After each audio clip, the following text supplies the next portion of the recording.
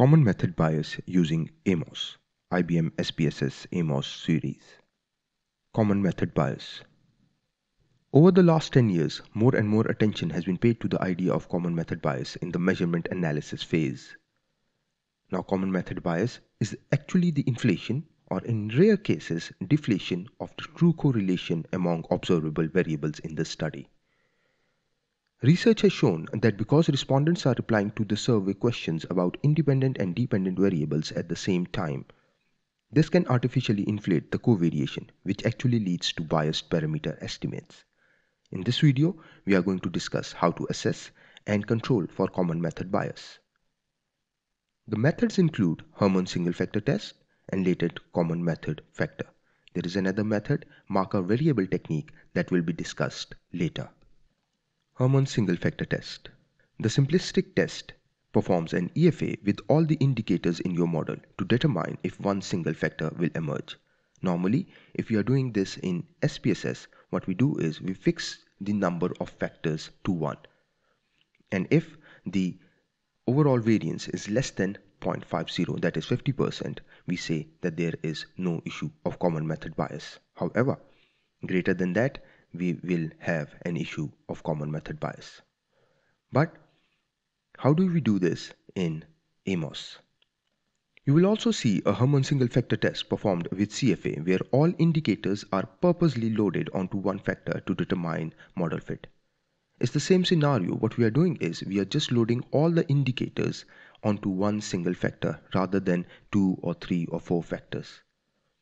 Now, if you get an acceptable model fit with one construct model, that is all items loaded onto one factor, then you have a method bias.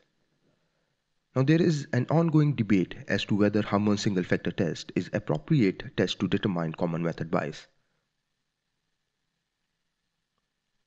On one side, researchers have questioned this approach and have concluded that it is actually insufficient to determine if common method bias is present. However, there are other researchers like Fuller and others have argued that if common method bias is strong enough to actually bias results, then Harman Single Factor Test is sensitive enough to determine if a problem actually exists. While Harman Single Factor Test is easy to implement, it is a relatively insensitive test to determine common method bias compared to other post hoc tests. In conclusion, if you know a test is inferior to others, then there is very little justification for using this method. However, having said that, recently this particular test has been used in a number of research papers. So how do we implement Harman Single Factor Test using AMOS? Let's look at a practical example. So here is our model that we built in one of the last lectures. So what we are going to do is we are going to remove all the latent variables except for one. So let's remove this and let's remove this. And let's load all the other items onto this particular single factor. So what we do is we just draw arrow from our latent variable to the indicators. Like this, like this, like this, this, and this here. So now all the indicators are actually loading onto a single factor. Let's move this here. Let's brush it up. Now it looks particularly better. Now if we get a good fit for this model, then we can say yes, there is an issue of common method bias. So how do we run this? Just simply calculate your estimates. It doesn't look like a good fit to me. Go to model fit. No, no, no.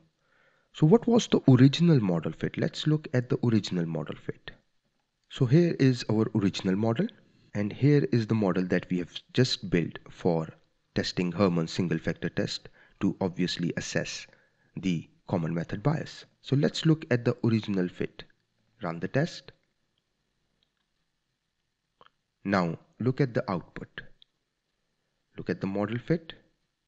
This is particularly good, actually very good. But look at this one here with a single factor. So we can say yes, there is no issue of common method bias using Harman Single Factor Test. I hope the video would have helped you understand the common method bias and how to test it using AMOS. Thank you very much.